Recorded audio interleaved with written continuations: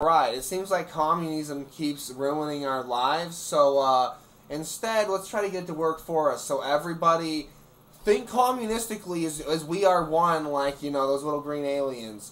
And imagine that because money's always blocked getting to us, that maybe somebody like to help us with our business stuff who comes in with a little bit of physical possession resources.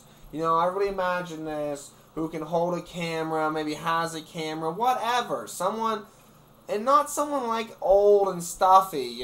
Somebody like pizzazzy. We need your help, Star Fox.